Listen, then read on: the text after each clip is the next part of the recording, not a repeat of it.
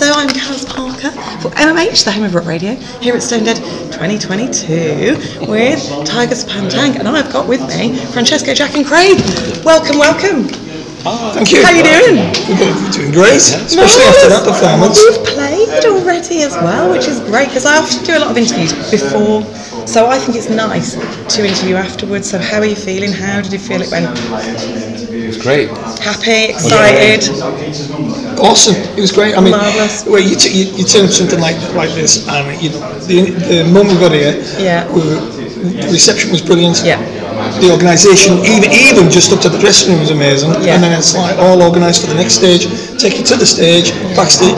Everybody so friendly, so helpful. It was like organised. Yeah. Brilliant. Yeah, it's a great festival. I happen to know that in the briefing, the staff get told, smile at everyone and be nice the whole time, because you know that's what we want, and it's really nice. It's lovely. Well, obviously those that weren't smiling have been lynched and taken away. Yeah, we don't want them. We don't want them. But yeah. We only got smilers. Yeah. Well, I caught some of the show, obviously, because I'm doing this. I caught some of the show. It sounded epic. I got a few pictures, and then I had to leg it back to do another interview. But it sounded really good, and the crowd seemed to be absolutely loving it as well. So you're absolutely bang on for this crowd, though, aren't you?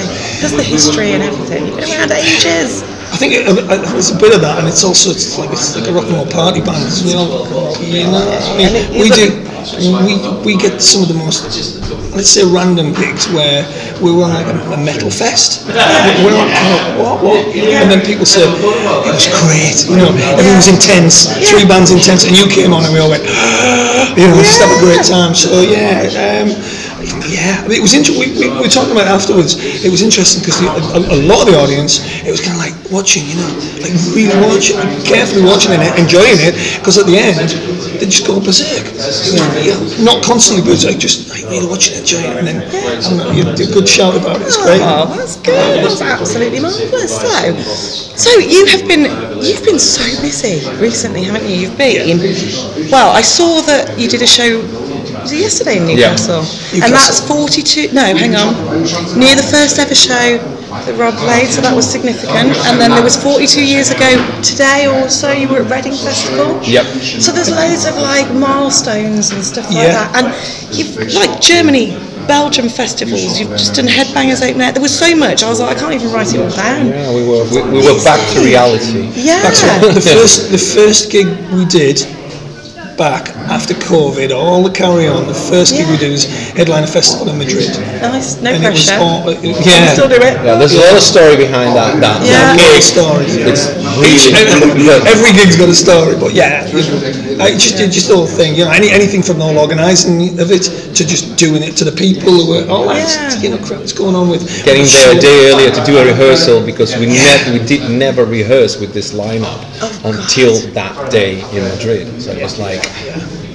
But did you nail it though?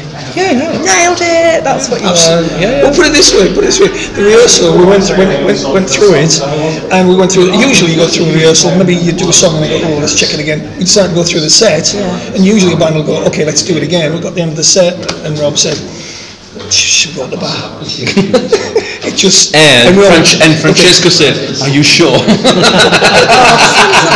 Are you sure? No, it felt really immediately. Yeah. It just felt right. Yeah. Oh no, that's really good. That's really, really good to know. All right then. So what's coming up then? We can be excited about. I mean, if you do want to chuck in any exclusive secrets for MMH, we don't mind that. We like that. But what's the next stuff? Well, the big thing is obviously, like all bands, you know, they're recording new material. Yes. So we released an EP earlier in the year, a 4-track EP, and that's going to follow with the album. Okay. But the album's not coming out until 2023. Okay. But that is not long to wait though, is it? No. This year's flying by. No, you're blinking. Yeah. We're currently recording it. We're right in the middle of the second phase of production. Yeah. So there's half the album done with the mixing guy. The other half is about to be presented. Oh, that's exciting. So, and that'll be released across the world. Yeah. So you've got a Japanese release that'll have an extra track. You've got the northern territories of North America will get an extra track. So there's all this. Yeah. So lots of things. People will be collecting them all. Plus also, has it got a fancy cover? They've always got. There's always a Gene Simmons in every band. Good point. Yeah. I'm imagining some nice album artwork as well. It's always one of your things. But we got that last last week. Yeah, first time last week. Yeah, it's a guy called Andy Pilkington. Yeah. Who's it's like a bit of a just great artist, a great videographer. Yeah, got him on board. And first look was that's a good first try. Oh, do you like that? Yeah, because we keep on following the path, but we don't want to have the album title with one of the tracks. Okay. So we want to come up with a concept that, in a way, it doesn't matter if all the people get it, but we need to know that there's a concept behind it, cover that kind of is connected to the song. And so Andy was really on board from phase one. So we said that we gave him the title, and he came up. It took some time, but he came up. It's something we've done. It's something we've done. We've since we've been in the band, we've always stuck to. We don't put like the opening track or any track as the title of the album. Right. The album has its own title, its own meaning. It's the spine of it, for everything else to connect, rather than making a feature and almost that must be the single. Everything resonates around that. It doesn't. I like it. I'm going to look out for it. The other exciting thing about, well, not so much coming, but about the Madrid gig, was it was Francesco's first gig with the Tygers. So we'll drop straight in. So one rehearsal, first gig after COVID, no pressure. It was the first time that actually Francesco met Craig, Rob, and Hugh. Because we managed to meet while I was touring with another band in Germany, and we had a chance to meet twice. Oh man!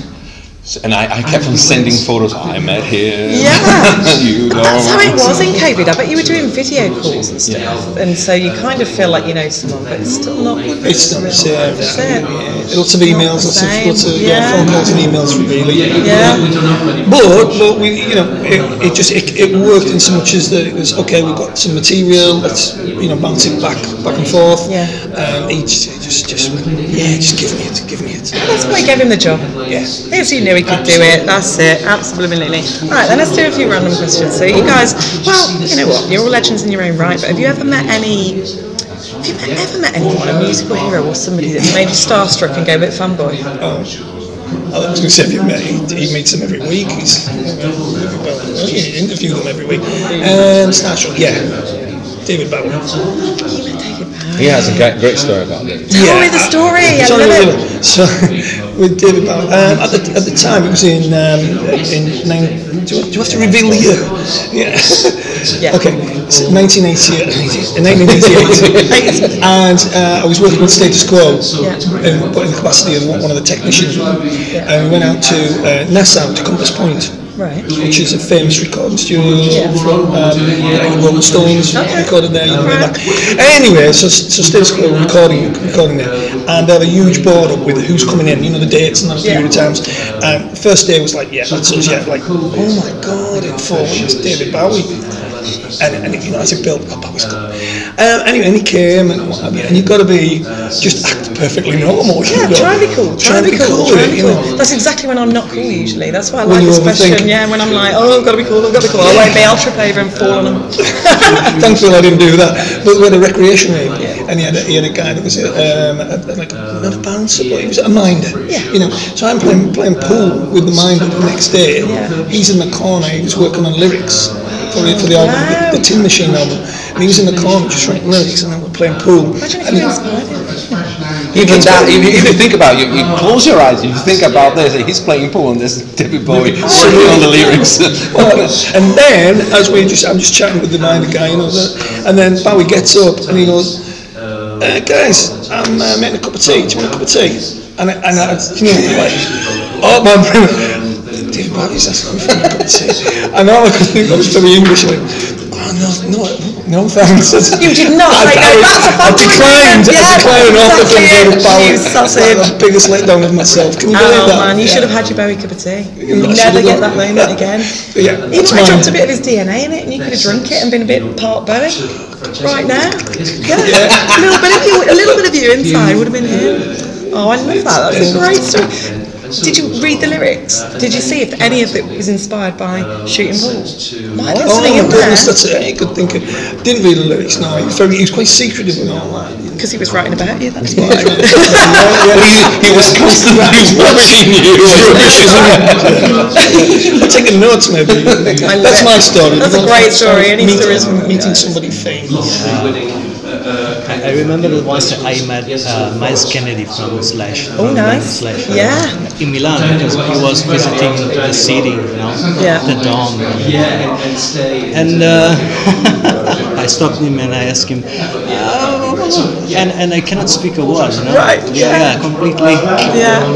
So then I gave him my answer, but nothing else, because I didn't have the chance to ask him for a picture. I was completely shocked. Yeah, that's a proper fanboy moment though. That's the kind of thing that I like this question for, because it's well, you know what, when you have those moments, it's because it means more to you. I mean, in this sort of context, I can't go fangirl anyway. I've just got to get on with the job, I can't think like that. But yeah, I think there's always somebody out there that catches you unawares, or that you think, oh my god.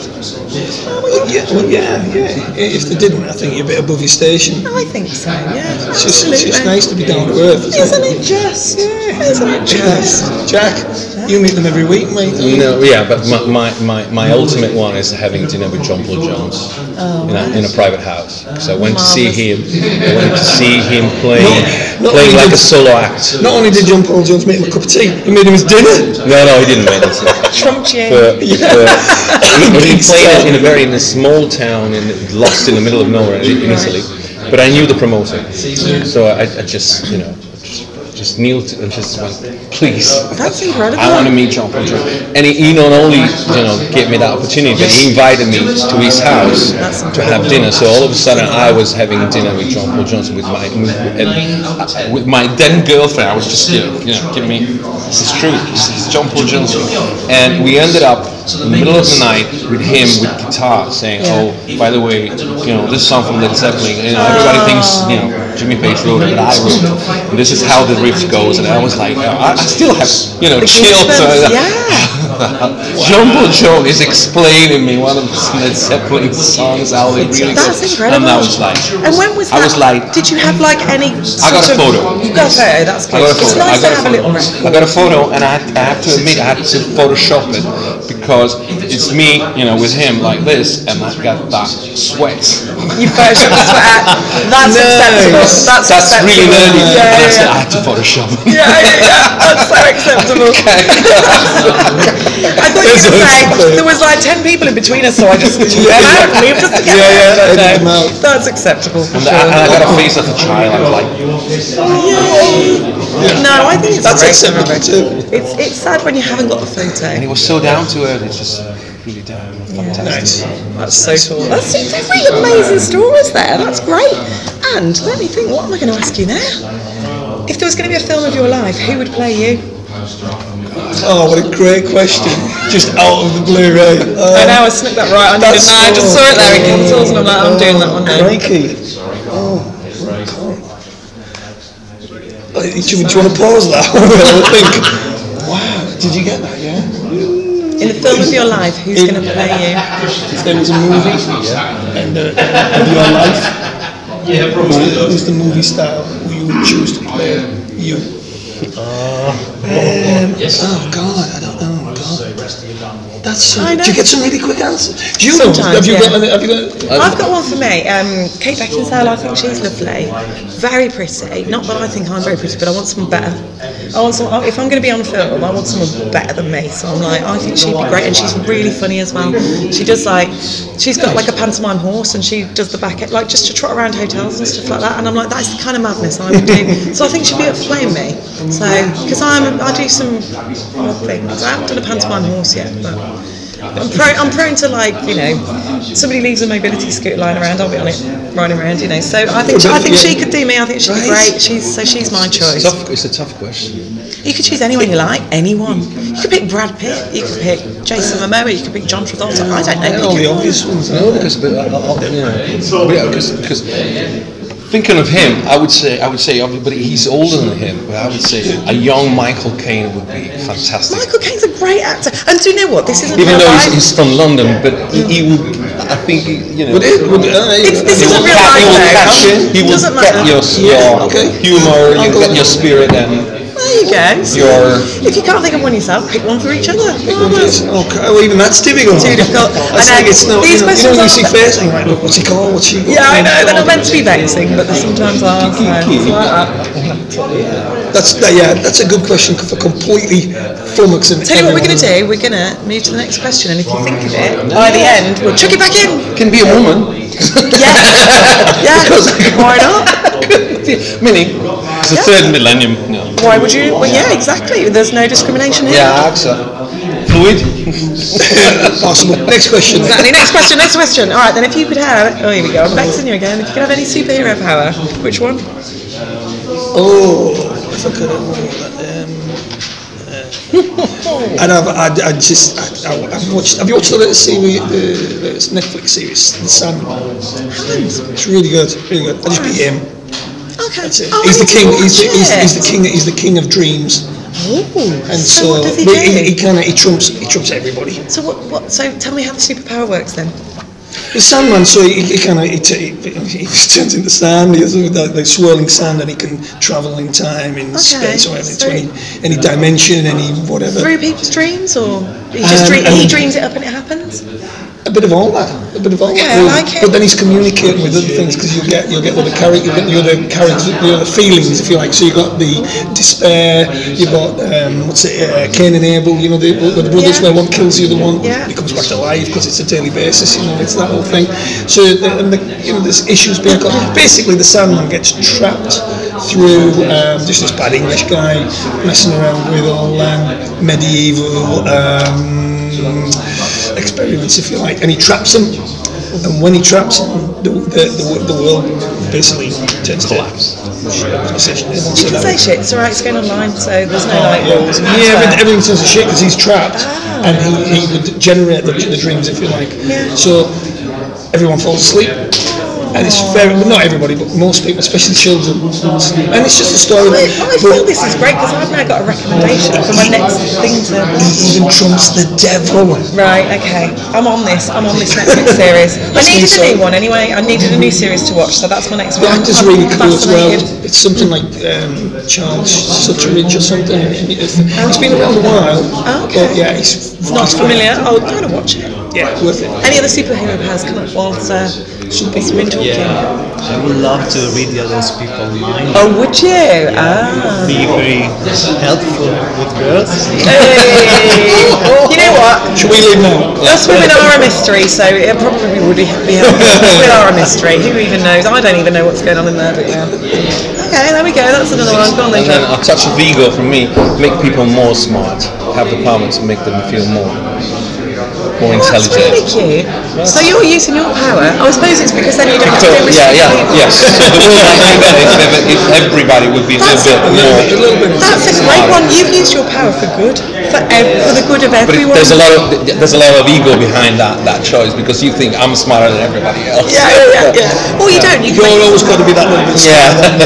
Yeah, you can do that. That's kind of all right then. Next up then, I'll do you a couple of would you rathers. They're very silly. Do you don't mind that, do you? You don't mind silly questions. All right, would you rathers then. So, would you rather have vaginas for ears or penises for arms? Say again. You didn't expect that, did you? Vaginas for ears or penises for arms? I love the fact I actually read it out like I've forgotten the question.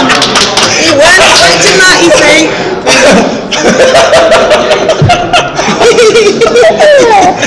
Funny, sorry. And this is what I was expressing you got to explain in Italian. I like it to be funny. I know, you better Italian. Okay.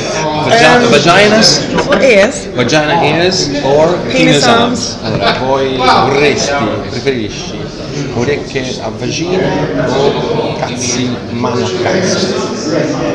I love the fact this had to be translated. This is so fun. Vagina. I'm a drummer, so I'd have to have vagina ears. Vagina ears. You could have your big bashy penis arms to bash your drums with. Vagina ears. Alright, vagina ears. Everyone's having vagina ears. You're all just going to sit there playing with your ears, aren't you? Like, loving it. Yeah. Absolutely. Maybe we will learn something. Maybe. Right then. Okay then. Let me think, because some of these won't translate so well. Would you rather? Would you rather cry every time you're upset or burp every time someone kisses you? Wow. I know it's weird. It's there for a weird reason. It's just I like chucking weird stuff in. Cry every time you're upset or burp every time someone kisses you. You know? Cry every time you have sex or burp every time you kiss? Oh no, crying every time I have sex. Probably crying. Yeah. That'd be terrible, wouldn't it? I mean, is the verb like calculate after it or during it? During. Oh. Yeah, during. No. I'm thinking the opposite. If it was done to me. Yeah, that'd be nice. Move on. So we'll do the crying one. So everyone's just going to cry over the sex now. So. And crying could be a good thing or a bad thing. Burp is a bad thing. It's always a bad thing, yeah. In a comedy way, but not when he's trying to snort. It's nice to watch, but not to be. It would be one of the two. I know, it's a bit of a weird question. Would you rather? All right, let me. This is the weirdest question you're ever going to be asked, and then I'll stop with the weirdness. No, don't. Would you rather have? Concentrate. A 12-inch belly button that sways to the music, or accordions for legs. This is my mantra moment. This is my favourite question. Okay, I need. Say it again. Would you like to have a 12-inch belly button that sways to the music? Okay. Or an accordion, squeeze box for legs? I told you it was weird. I love the frown. It's amazing. The accordion for legs. Yay, make music. And then we just team up and we go on tour. Something like that. And you be, wait. Whole new thing. I'll follow you.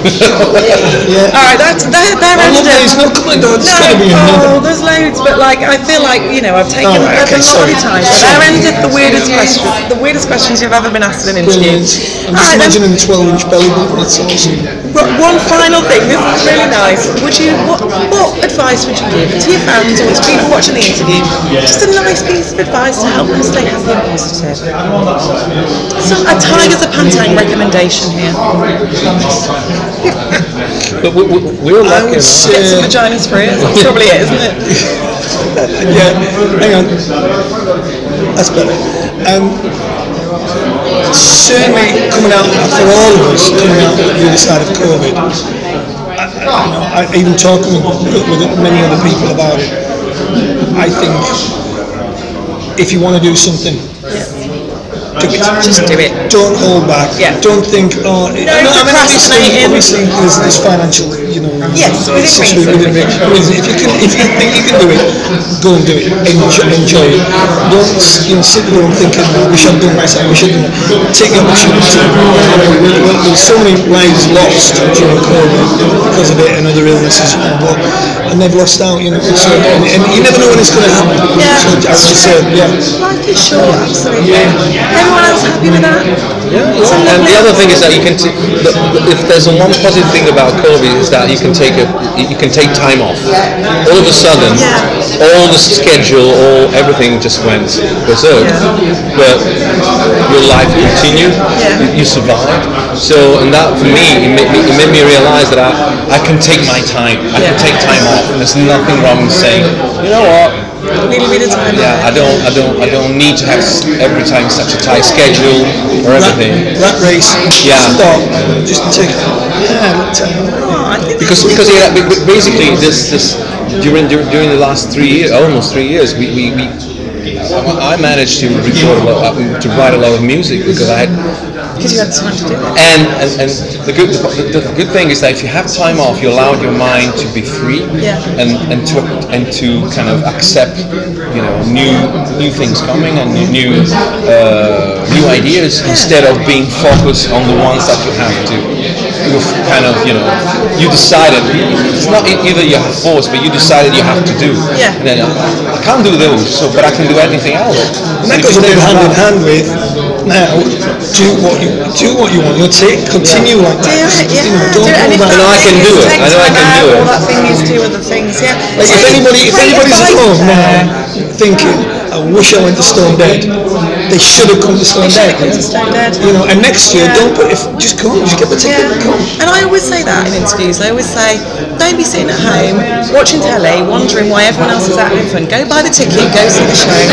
It's got to be done, hasn't it? Within like time, reason, and money, it's got to be done. The other thing is that I realise that if you can say no, and it's in the most polite way, and in the most, you know, and you can even, you know, explain why you say no, and all of a sudden nothing happens, and you always think sometimes that if I say no to this, it's going to be a nightmare. You know, what's going to happen? I might lose my job, or the boss will get angry, and my girlfriend will not accept it. And then you realise you can say no. As long as you explain it, as long as there's a reason why you say no. You're not saying no just for fun. This became very deep, but I think it was really nice. Thank you so much for your time. It's been really lovely. Sorry if I weirded you out, but you know, all that was stuff. But I've been Caz Parker at StoneDead Festival 2022 with Tygers and Tang with Craig, Francesco and Jack. It's been ace. Thank you guys. Thank you. Marvellous.